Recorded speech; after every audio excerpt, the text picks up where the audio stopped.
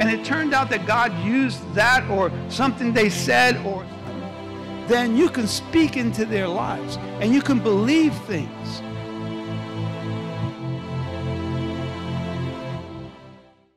Thank you, Lord, for the beautiful sense of your presence that's here tonight, oh God. We thank you, Lord God, that, Lord, even though we might come tired or a little downcast, Lord, just a few moments in your presence, oh God, lights us up, oh God. It encourages our hearts, God, and straightens our back and lifts our heads, oh God, in everything that you do. And Father, right now we want to worship you in our giving. We ask that you bless this offering, oh God, and multiply it for the furtherance of your kingdom. Lord, we ask this in Jesus' name. Amen. Ushers, you may come and collect our tithes and offerings. I'm going to ask Brother James to come on up. He's got a word for us tonight, and we're looking forward to see what God wants to say tonight.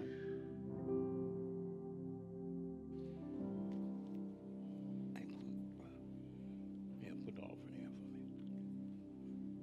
for me. Over there. Amen. Praise the Lord. Hold it. Now, we just got through talking about raising a hallelujah. The Bible said, let the dead bury the dead. Ain't that what it said? That's to do it. I live, move, and am an example of God's grace and mercy. I am an ambassador for Christ, wasn't fit to live, and sure wasn't ready to die. But Jesus, y'all better get this if you don't get nothing else, saw fit to take this unworthy vessel and says, I'll raise a hallelujah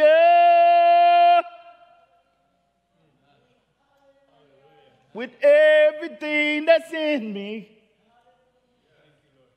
I'll raise a hallelujah. Because it's all about him. It's all about him. Y'all waiting on the word, but the word just was all before you just now. I ain't going to be before you long. I'm going to try to share what this is, but when you came with that like that, my God. But I do have a word. I'm going to try to do it, Pastor Jordan. And it's called Discover What the Name Can Do. We all have names, and your name implies much more than an identity. That's what we think our name is, just to identify us. Pastor Joy Vasquez, James Chapman. But you know what? Your name also carries with it authority, a reputation, and power. When somebody says, can I use your name? Pastor Joy, can I use your name? First thing you should say is, you hope his name is worthy to be used. If you receive an order from the president, like Trump give you an order, you're obligated to obey, right? But if I issue out some orders, you can walk away and do nothing. Why? Because my name carries no weight or authority. So right now, we're going to take a little trip. We're going to go on a little journey. We're going to talk about the name of Jesus and discover what it does, what it says, what it can do. Let's go to the book of Acts, chapter 3, verses 1 through 10. And I'll read. Is it up there? Now Peter and John went up together to the temple of the hour, at the hour of prayer, the ninth hour. And a certain man, lame from his mother's womb, was carried, whom they laid daily at the gate of the temple, which is called Beautiful, to ask alms from those who entered the temple, who, seeing Peter and John about to go into the temple, he asked for alms. And fixing his eyes on him, with John, Peter said, "Look at us." So here we go. He gave them his attention, expecting to receive something from them.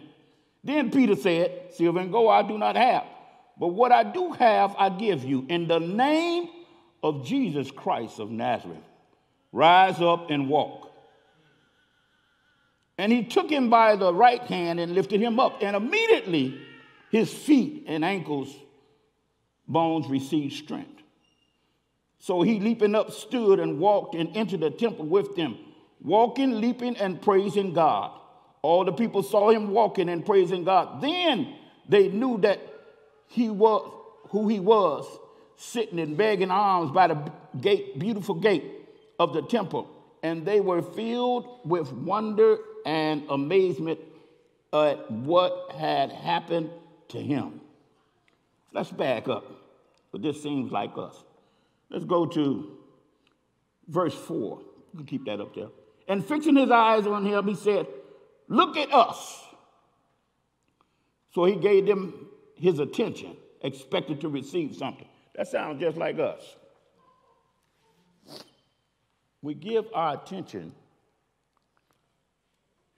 always expecting something for nothing. This man had a need. His need is he was lame. But what he was asking for, he didn't need. He wanted some alms. Put me in mind when I go through the tunnel, when I see these guys, because I got one of them that ride with me. I call them perpetrators, posers.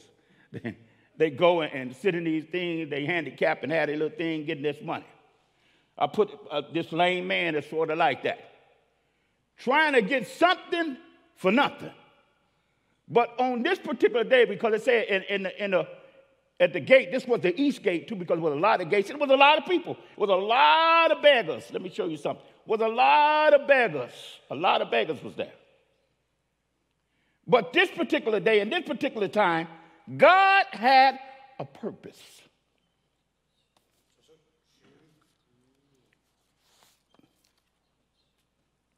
God had a plan. And it was fulfilled with this scripture, Isaiah 55:8, which says, "For my thoughts are not your thoughts, nor your ways my ways, says who? The Lord." I say that because with all of the beggars that were there, God chose this one particular man. He chose him because God made sure, because when he came to Peter and John, guess what? They didn't have no money no way. They had just given their money to the churches they was with. Everybody gave everything, and they shared it with each other, so they was broke. But guess what? God had a purpose for what he was doing. One, the purpose was so that he can get the glory.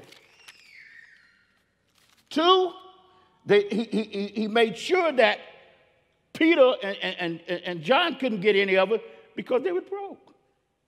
But in the midst of all of that, God met the need of the man. What was his need? Lame. He was lame. So God, because it said, then Peter stood up and told him, "Look at us." This is the one time him and John wasn't even arguing with each other, because they was very competitive. They always were arguing with each other. But he said, "Look at us." And he got all happy because he thought, "Oh, he's going to give me some honor." He said, "Silver and gold I have not." He said, "But that what I do have, I give to you." And that he gave him was the word from the power of God, of the Holy Spirit that was working in him.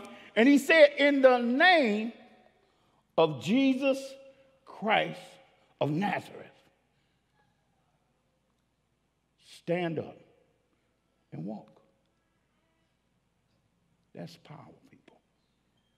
That's power. In the name of Jesus Christ of Nazareth, stand up and walk. I got to keep my eyes on because I'm sweating. Can't see.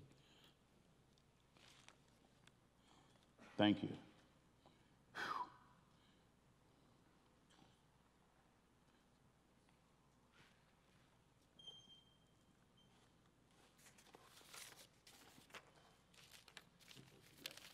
That's a lot, man. So we're going to look at some different things about the name of Jesus. The name of Jesus would cause, the name of Jesus got the man just what he needed. Just what he needed. According to Acts 3:16, it says, and his name, through faith in his name, has made this man strong, whom you see and know. Yes, the faith which comes through him was given him this perfect soundness in the presence of you all. Now, look at this. When the man got up, his knees and his feet got strong. And guess what? Usually when we break some ball or we have infirmities or in things like that in the hospital, you have to go through physical therapy. God is so complete. The name of Jesus is so complete that when this man, when they called on the name of Jesus, he was able to get up and walk. Not only was he able to get up and walk, he got up and started leaping and praising God. Complete healing. I'm going to share this with you. My left leg, I got a titanium in it. When I had the surgery, I can relate to the man. Because when I had the surgery, I could not walk at all. I was like a baby. I had to learn how to walk. I was pulling myself along. I had to learn how to walk. But to the amazement of this, God's word, the name of Jesus is so powerful that just the name of Jesus completely healed this man. He was able to stand up, walk, and praise God. Amen. Stand up, walk, and pray. Didn't go through no physical therapy. Listen, I went through 6 months of physical therapy. Y'all see me walking around here now. I'm walking slow, but I'm sure. But I wasn't even sure then. I wasn't even sure. Was sitting there and constantly going to physical therapists every day. But this is amazing on how the word, the name of Jesus heals like it does. The name of Jesus is so potent and so powerful that just as it left the lips of Peter, it came and went through the man and reorganized all his bone structure. It told the skeletal system, get in line. The name of Jesus is just that powerful. Get in line, straighten up, so they can see who I am. And even after that, the people got mad. They locked up Peter and John. Locked them up. Locked them up for nothing. Because the name of Jesus will cause persecution. Yes, it will. It'll cause persecution.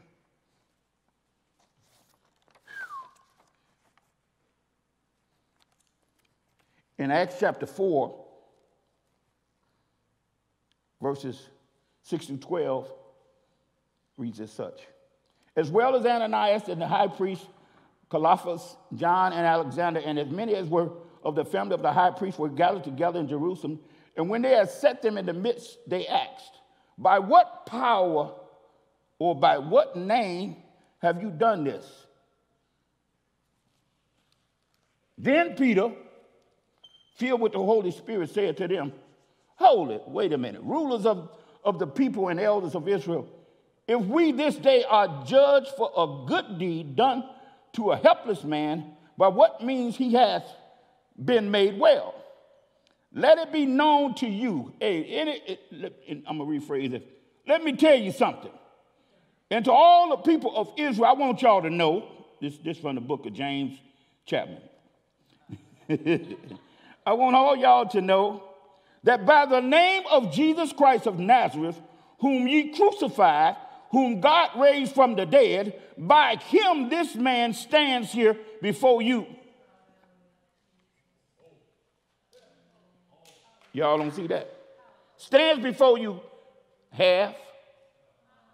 Stands before you 3/4. He stands before you whole. Stands before you whole. Wow. Thank you, Lord.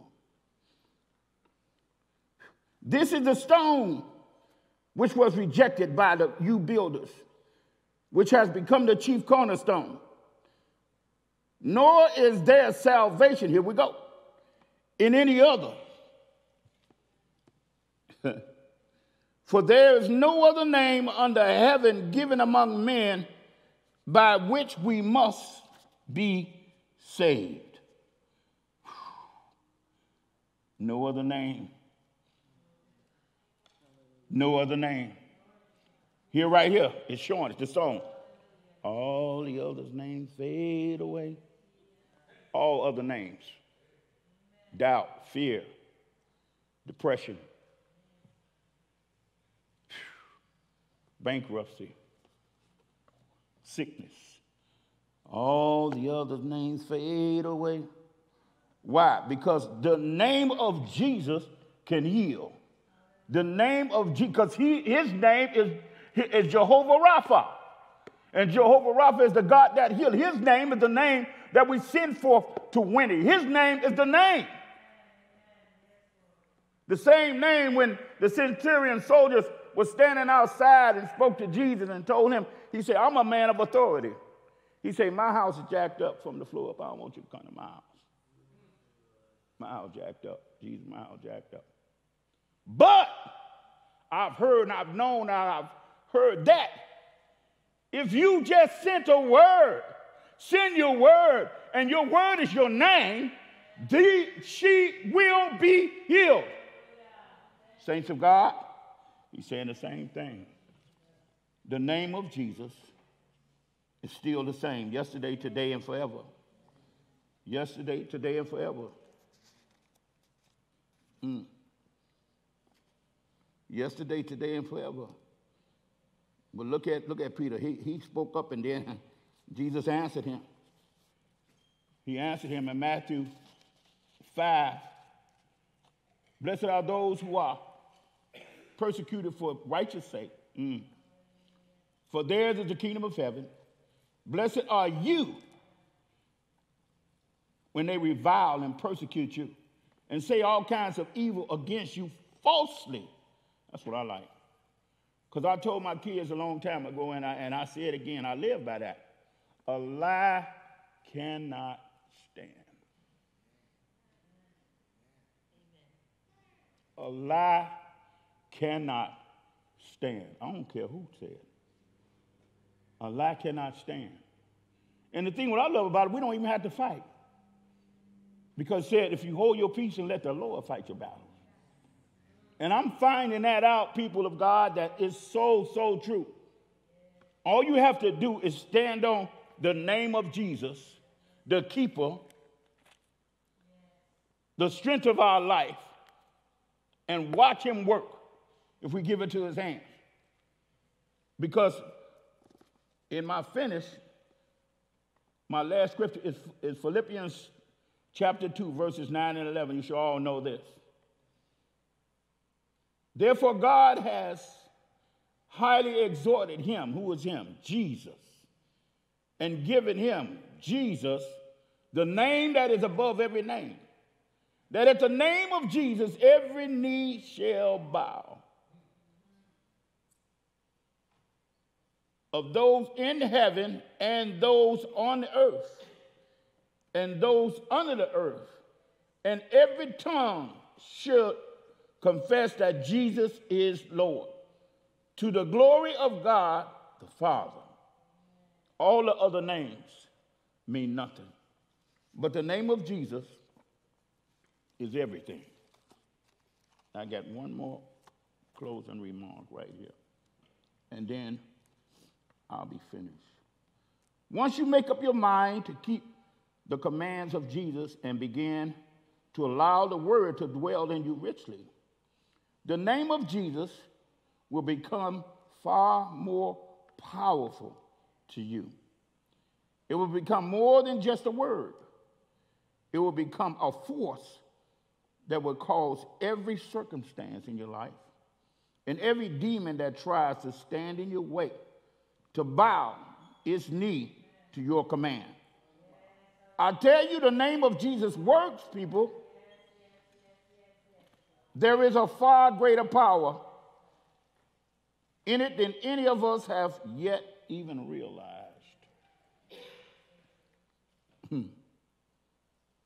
My faith is set on the authority of the name of Jesus.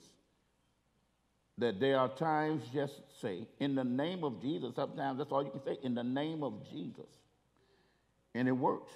In fact, I've even discovered that the name of Jesus alone is effective, even because it says in Revelation 19:13, I didn't even put that up there, that the name of Jesus is the word of God.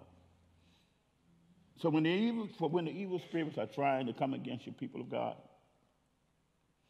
and you don't understand what's going on, just discover what the name can do for you and apply it to your life and see what God's plan is for you. See what he has for you. Because I do know this, the blessing of the Lord make it rich and don't add no sorrow. But I do know this also, that the name of Jesus is the most powerful name on the face of the earth. The name of Jesus works every time. The name of Jesus takes care of every need you got. I wanted a lot of things, but I didn't get them. But I can say this, because I say a lie, I can't stand, and Jesus and God hear me. Every need I had, God met it. Every need I had, he met. I didn't get everything I wanted, because some of the things, my mind's all messed up, I didn't need in the first place. But every need, when it was a need through dire straits, when you're in that ninth hour and you can't see a way and you don't know what's going to happen, I experienced even that when I went to Chicago. I saw the power of God move when I couldn't do nothing. I got stretched. I told Pastor Joy, Stretch Armstrong didn't have nothing on me when I went to Chicago to bury my mama. And it hurt me because my brothers and sisters turned against me about our mother. But my mother told me before she died, she said, you can do it. I cried. I told her I didn't want to be bothered with them. Went down there and they stretched me. You know, they say the word had to be proven. Every word you had to be proven. Pastor Joy, every word that was in me had to be proven. They was stretching. But in the onset of it, the name of Jesus showed up. Strengthened me. Power of God moved. Favor of God moved. Every need that I needed, God met it. Every need. And he's the same God for each one of us. Try him. Try him in your life. I don't care what circumstance is going on. It's not greater than the name of Jesus. I dare you, I challenge you to go and take that circumstance, whatever it may seem, no matter how cloudy it may seem, no matter even because you can't understand. It ain't for us to understand everything anyway, because I just told you, God said his thoughts, our thoughts is not his thoughts. He has a plan for every one of us. Give it to him. Watch him work.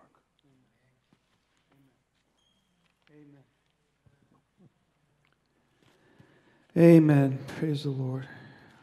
You know, I want to just reiterate about that name that Brother James was talking about. I had a family member who, the husband of this family member called me, and this family member had involved herself with a lot of darkness and a lot of dark forces just in a lot of her life. And she started going to church with her husband. And he received the Lord, and we thought she did as well. But soon after, she started manifesting in the house another spirit in her. And the husband, being a brand new Christian, didn't know what to do. I'm just telling you family stuff here. And so he called me up, and he told me, I don't know what to do. And I can hear the voice of my family member, and it wasn't her voice, okay? And I said, how are you praying? He goes, in the name of God, in the name of God, in the name of God, he was saying. And I said, no. Don't say in the name of God, because there are a lot of gods, a lot of false gods. What God are you praying to? I said, pray in the name of Jesus. In fact, do it now while I'm on the phone. And I started praying, and he says, in the name of Jesus, in the name of Jesus, in the name of Jesus, come out. And guess what? She was healed that day. Today she's serving Christ, completely healed from that evil spirit. Now let me bring it closer to home, okay? Can I be transparent with you? Can I be transparent with you? You know, this weekend, my youngest son got married. A lot of emotions there, right? And I was expecting my family to be here, to celebrate.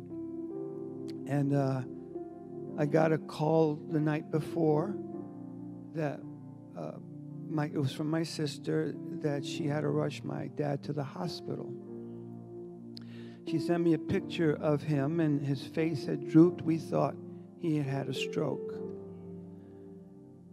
And so she took him to the hospital. Thank God it was not a stroke. It was an infection around his eyeball. And the danger is that if it gets in the eye, it goes to the brain, and that's it. So, long story short, my dad couldn't come. My sister couldn't come. My brother-in-law couldn't come. My wife's mom, who lives with us, a week before wound up in the hospital and is now on oxygen, so she couldn't come. So, the day came. It was a glorious day, those of you that were here and celebrated with us. But there was a lot of things going on in the background and some other stuff that I'm not saying. And so, by the time I got home on Sunday night, every part of my body hurt. My eyeballs hurt. My eyebrows hurt. And as tired as I was, I got up in the middle of the night. It was, 2 o'clock in the morning, and I couldn't go back to sleep. And all of a sudden, this wave of sadness came over me. It was a dark, dark cloud of sadness that came over me. I don't know if it was anything specific, but I didn't want to wake up Missy, but I was just weeping, and so what did I do, brother? I called on the name. I started calling on the name of Jesus. Jesus, Jesus, Jesus. Jesus, my heart is sad. Jesus, my heart is weighed down. And I put on some earphones and praise music. I've counseled some of you here, and when you're going through something, and I say, hey, here's what you do. You praise God, and you call on the name of Jesus. You know why I tell you that? Because that's what I have to do. Listen, we're all in the same boat. There's nobody exempt from life. Have you noticed that? What our brother was telling you is better than gold. And many people don't think about it. Many Christians don't think of what to do when the rubber hits the road. But I'm telling you, no matter what it is, learn about the power of the name of Jesus. God gave us that name.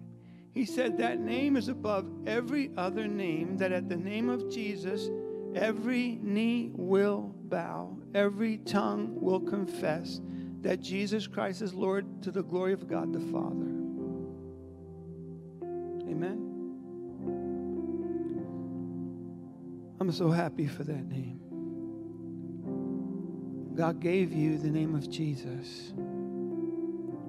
You know what? When you're having a good time, thank Jesus and praise the name of Jesus.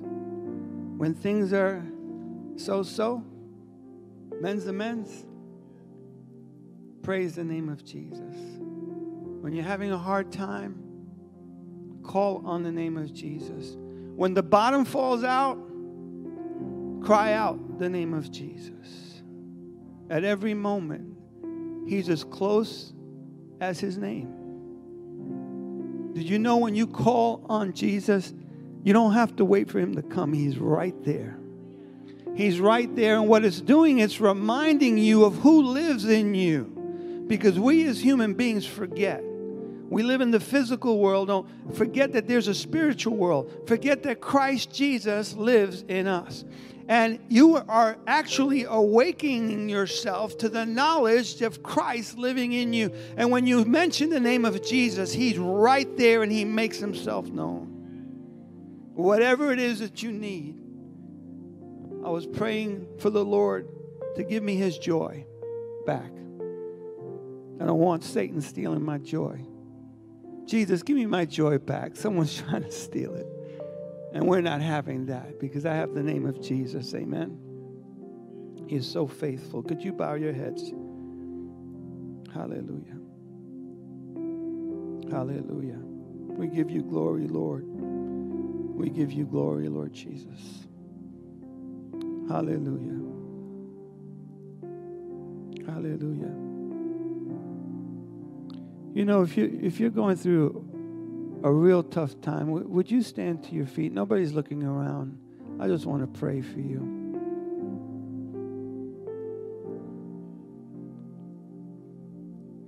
Hallelujah. Hallelujah. Don't go through something and stay sitting down. Hallelujah. Let me pray. Dear Lord, Heavenly Father, God, you see your children, God. Lord, by standing up, they're saying, Lord, I need you. Lord, I need you. Lord, I need you. Lord, I need you. Lord, I need you. Lord, I need you. Jesus, I need you. Jesus, I need you. Jesus, I need you.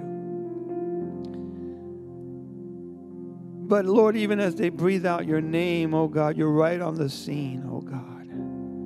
You're right on the scene, and there's nothing, Lord God, that you cannot do. There's nothing impossible for you.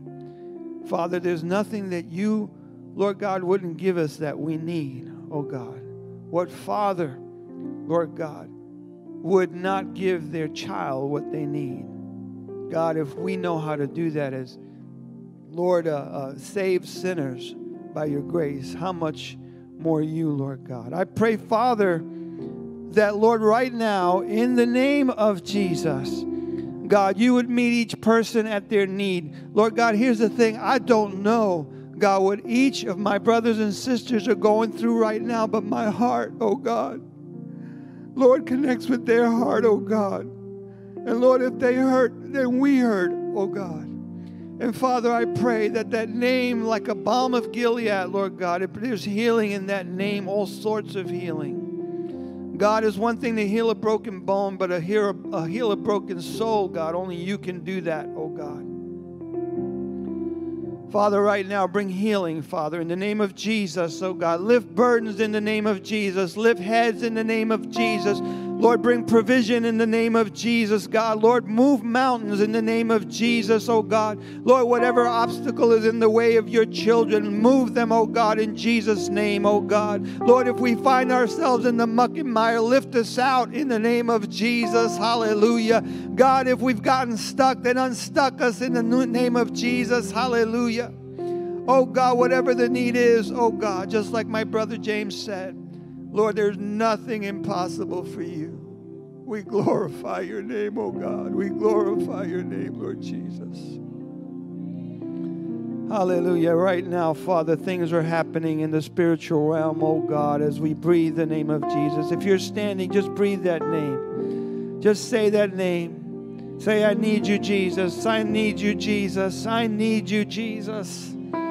Hallelujah, hallelujah. As a matter of fact, we all need him. Let's stand and just lift up that name. Hallelujah. Everyone stand in the building. We give you glory, Lord, and honor and praise. Hallelujah, hallelujah.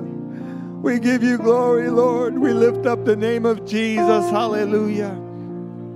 We confess our need as a church, oh God. We confess our needs as individual believers, oh God. We confess our needs as the family of God.